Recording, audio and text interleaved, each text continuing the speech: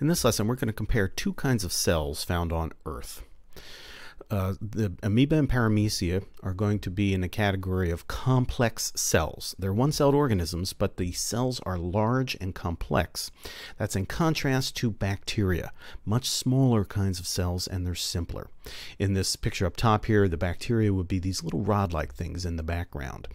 An obvious size difference. The amoeba and paramecia, even smaller species of amoeba, are much larger than individual bacteria cells. In this picture, we see the contrast again. We have the amoeba pseudopod here, the paramecium, and all these little rods are bacteria cells. Sometimes they come together to form these filaments, but they're much smaller. Complex cells have a nucleus and mitochondria and are much larger.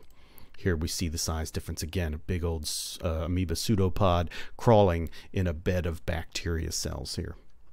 In fact, in this picture, the amoeba is covered with clumps of bacteria. These little colonies here are all bacteria cells. So the bacteria cells are growing and dividing and forming a colony on the surface of the amoeba.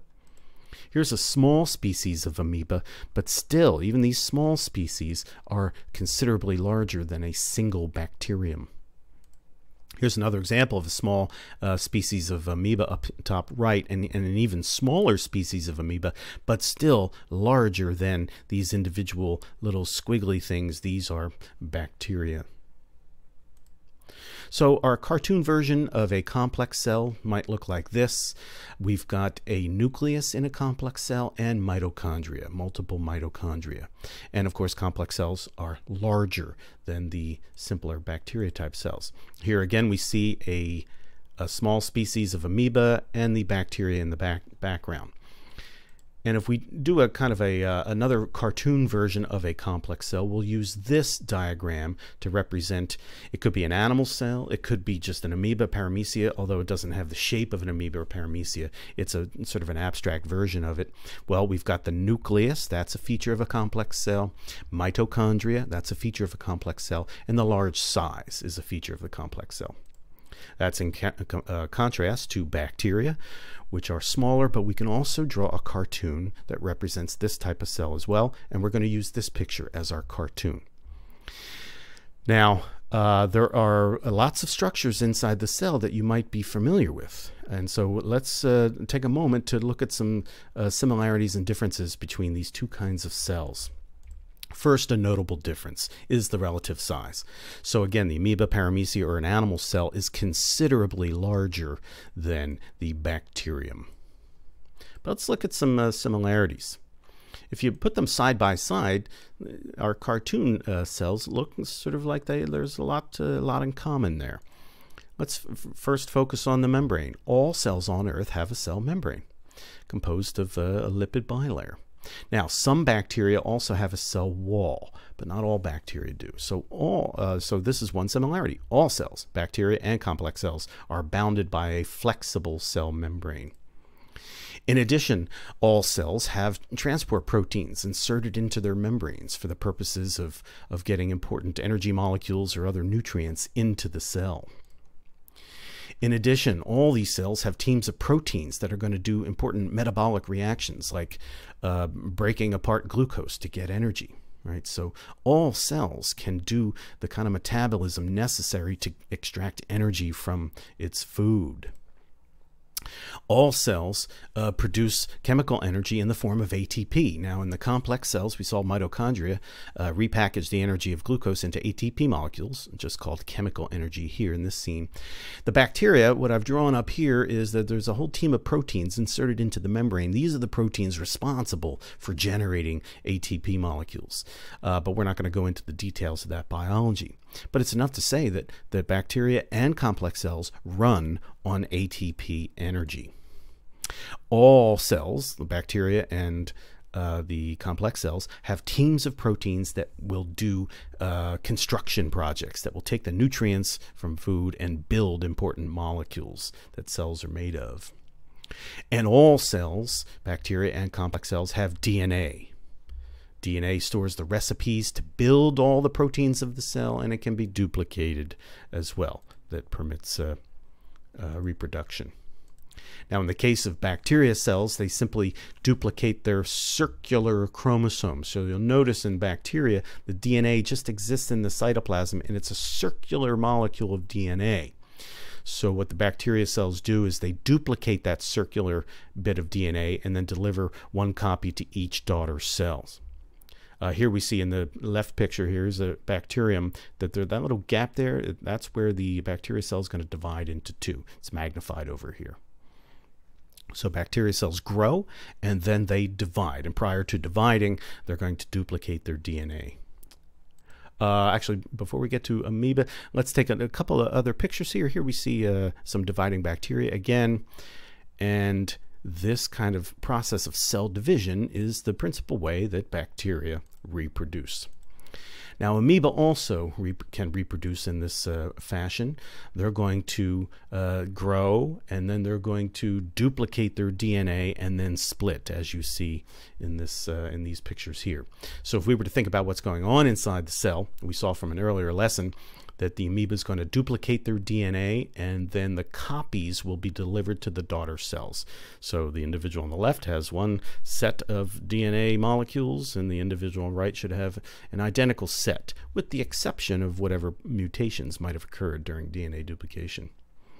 Now, there are some differences then, and let's start with the DNA differences. While both kinds of cells have DNA, in bacteria the DNA is just in the cytoplasm. There's no membrane around the DNA, whereas in a complex cell, amoeba, paramecia, or an animal cell, there is a nuclear membrane. In addition, the bacterial DNA typically comes in the form of a circular chromosome. Chromosome would just be a long bit of DNA, but in this case it's a circular bit of DNA, whereas in more complicated cells the DNA exists as individual chromosomes, just straight long molecules of DNA, often wrapped up around proteins, but a single straight molecule of DNA would be one chromosome, and complex cells might have multiple chromosomes. So they exist as straight chromosomes versus circular chromosomes in bacteria. Here we get a look at paramecia under some special lighting conditions. We can see like the blue oval structure, that's the nucleus of the cell. So down here we see the nuclear membrane. We can't see inside the nucleus to see the chromosomes, but the DNA would exist as straight chromosomes inside the nuclear membrane here. So that's a difference between a complex cell and a bacteria cell. Another notable difference then, of course, is the complex cell is filled with mitochondria. These are the power plants of the cell, where glucose metabolism will produce lots of ATP molecules. Bacteria cells, notice they don't have mitochondria. In fact, if we just kind of think about that, there's good reason, because the bacteria cell itself is about the size of mitochondria. So it would be impossible for bacteria to possess mitochondria, let alone more than one. So clearly a difference here. So how can the bacteria survive without mitochondria? Well, remember, they're doing that important ATP production with just proteins stuck on the surface of the membrane. So the chemistry that goes on in the mitochondria in a complex cell is simply just occurring in the membrane of the bacteria cell. If we summarize some of these differences with a chart up here, simple versus complex cells, bacteria are the simple cells. They both have membrane, a cell membrane. They both have the fluid cytoplasm in the cell where lots of the chemistry happens. They both, of course, produce lots of different kinds of proteins to do all that chemistry of life. They both have DNA, the recipes to build the proteins. But here we get to the differences. The complex cells have a nucleus, so a membrane that surrounds the straight chromosomes of the organism, and complex cells have mitochondria. And then there's the size difference as well. Over here we see in the picture here, notice the bacteria, this kind of bacteria, it has to get food from its environment.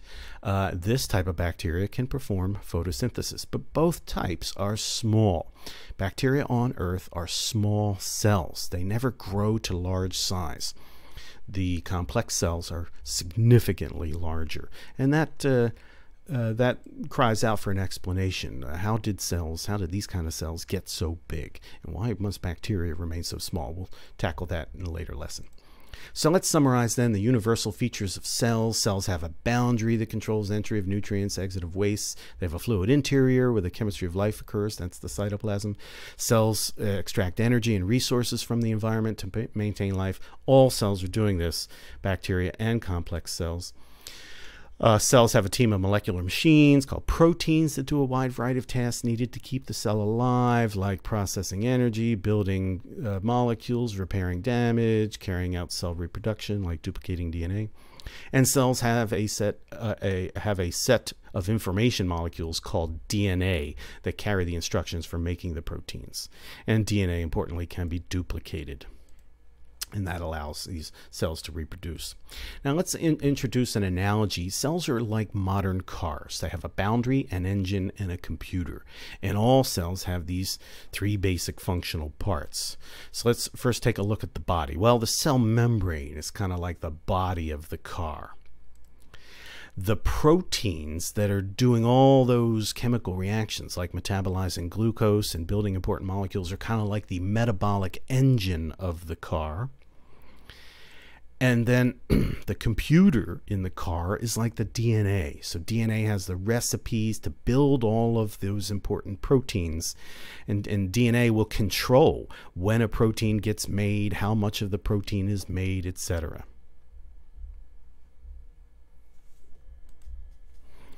Now, to wrap this up then, let's just note a very important finding. When we study living cells, we find that they're made of molecules. Here's an amino acid up here. This is glucose here. Here's a kind of a cartoon diagram of a lipid. Here's DNA. And we've got cartoon proteins up here. These are the kinds of molecules that are the building blocks of cells. But the shocking thing is that none of these molecules is alive. So that forces us to a philosophical conclusion that cells are made of molecules which are not alive.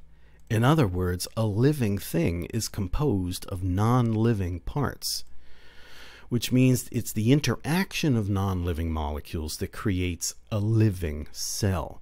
This makes life a process, not a thing. So life is an ongoing process. It is a membrane-bound structure with all kinds of these different parts with purposes. And when all the protein parts are doing their assigned jobs, the whole cell is alive.